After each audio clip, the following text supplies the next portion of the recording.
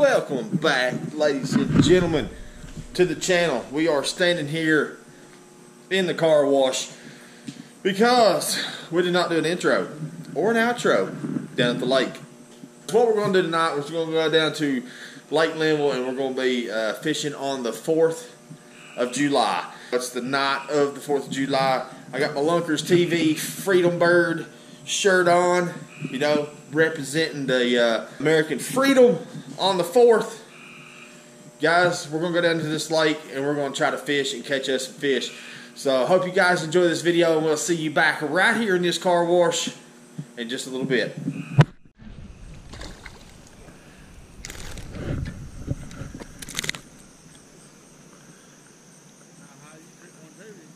Tricked him. A little bitty fella. Get up here in the light so y'all can see. First little bass of the night. 12-incher.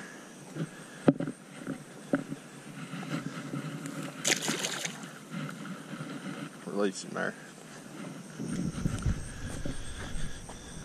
That little swim bait with a swim jig with swim bait tied to it. Nothing fancy.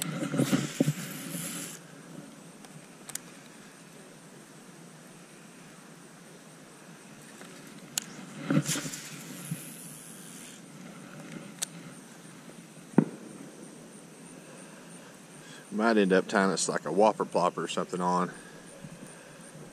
Not sure yet. Which we ain't been fishing very long, so you never know. We're fishing right at the boat launch down here at Linville on the night of the 4th.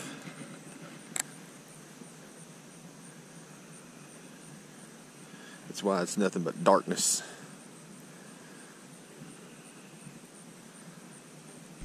That's it. That's all we're fishing with.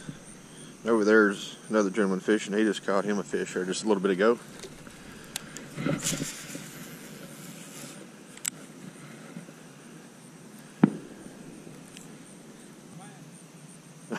A mud turtle. See at the surface?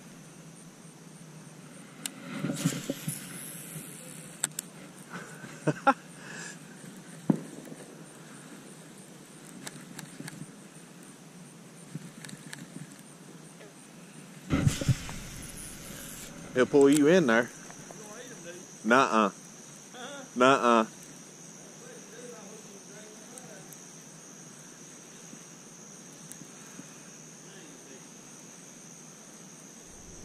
All right. As you can see, we moved sides. We're over here on the normal dock that we fish now. And I just had one hit my bait literally right here at the dock. I guess that's where the figure 8 deal comes in when you reel it up all the way to your boat or dock, bank, whatever you're at. You want to make sure that you stop and do that. And if I would have done that, I probably would have got that fish. And, well, I didn't. And there he is. He's right there at it again.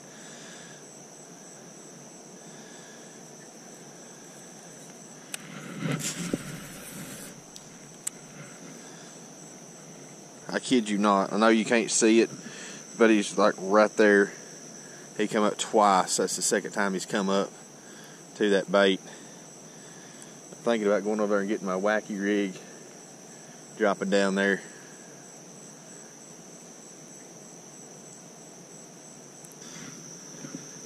See if something a little bit less moving will cause him to bite. And it's just a simple wacky rig. I got the ring on it there. Let me get over here in the light where you can see. You still can't see it, but got the ring on it. Weigh this wacky, real small bullet weight, unpegged. And that's what we're gonna pitch out here and see if he's still around. 2 times he come up there at the edge of the dock, bumped it, and that was it.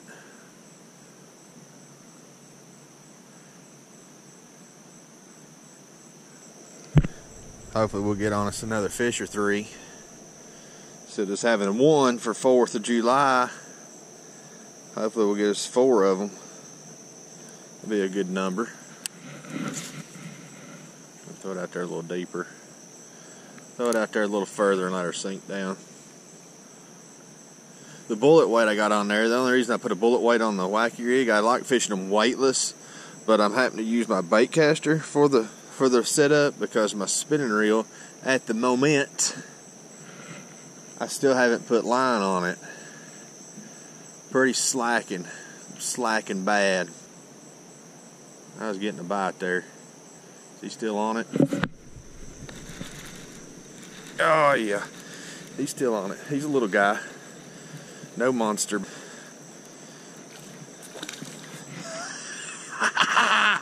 Number 2 in the books. Look at this hog. God almighty. That is a monster.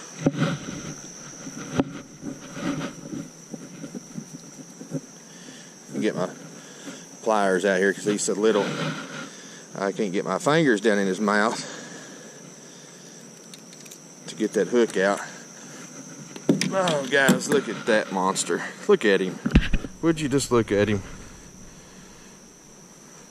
Beautiful little fish. He'll grow up to be a stud one day. Little guy, you get out of here and you grow up and be a big one one day. And we will catch you again. Number 2 in the books. Fishing the old wacky rig. And the little band on this thing. If you don't know what the little band does, it really holds your bait on there. Now, like I said, this is a weedless wacky, and it'll probably end up being broke off, but it holds pretty daggum good to your bait. Alright, ladies and gents, we switched it up to the bone-colored Whopper Plopper size 90F, if you want to know. And we also tied on a white swim bait. It's not a Ki-Tech, it's a Strike King, I believe. Solid white swim bait on a swim bait hook with a little bit of weight, VMC belly weight on it. It's a VMC hook, so what have you. The reason we're using white is, 1, it's easier for me to see out there, and 2, I've had better luck out of this one than any of them. I do have a midnight one, same size, 90F Whopper Plopper that I could have tied on, but I figured I would use this one instead. Now the white swim bait, the reason I tied it on is because the first fish we caught over here at the dock, or at the loading ramp, was on a white swim bait. So why not try it, right? But we're throwing this Whopper Plopper. We're going to throw it for a little jag. See what we can get with it. Oh, there's one. Oh, he is jammed. Look at how little this little guy is. Dang, my friend. Now you calm down now, and we'll get you unhooked. Don't get all crazy.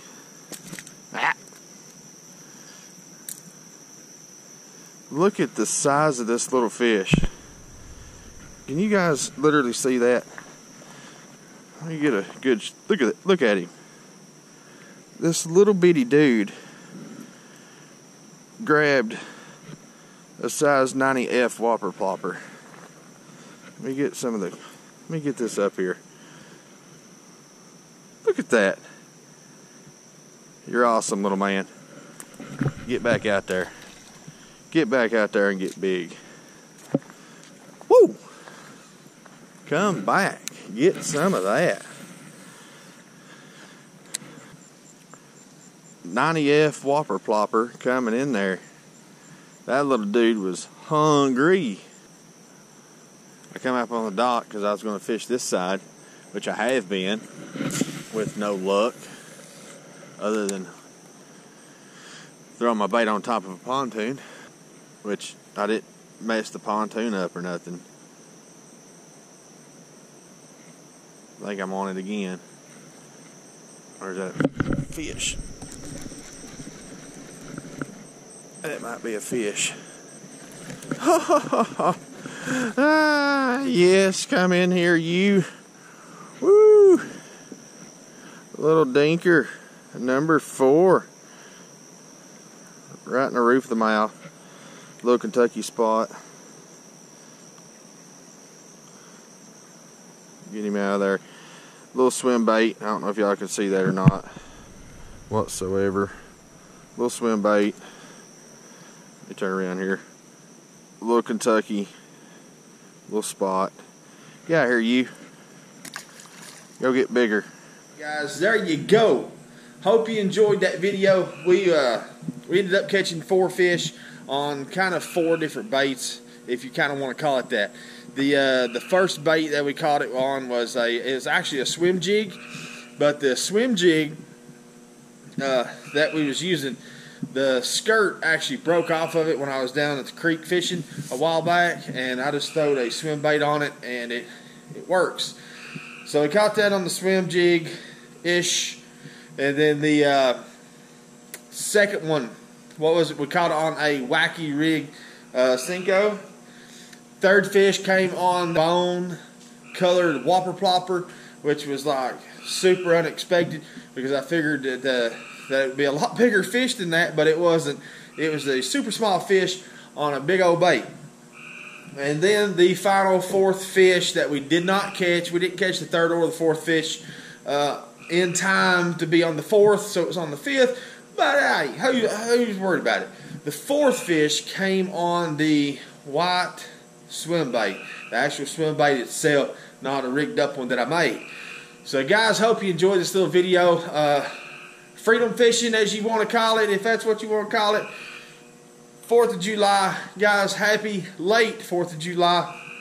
Hope you guys were safe and had an awesome time with your friends and family on this day. The reason I didn't do an intro or an outro down at the lake is because I thought there was going to be like a lot of people down there because it's been, you know, the 4th of July weekend.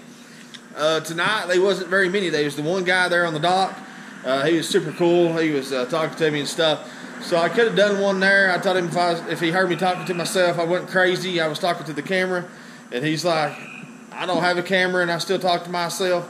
But anyways, that is why I didn't do an intro at the lake. Now the outro situation, I was there on the dock, as you see me last on the dock there, closest to the wood line, and they were something wrestling around up there in the woods, and it didn't sound like no squirrel or possum, boys. This sounded big, so it could have been like a chupacabra, zombie, black bear.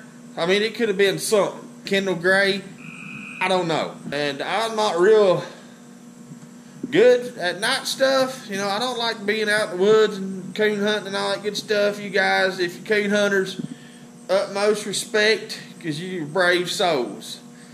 But there was something in those woods that was wrestling around, and it could have been a deer. I don't know. I wasn't going to go over there and check it out and see what it was. So I just loaded up my junk and left. And that's why you're getting an outro and intro both in this car wash. Guys, thanks for watching. We love each and every one of you. And thanks for all the subscribers that subscribed here lately. I hope if you're watching this that you subscribe if you're not already. And there's more to come. Thanks for watching. We love each and every one of you. And we will see you guys on the next video.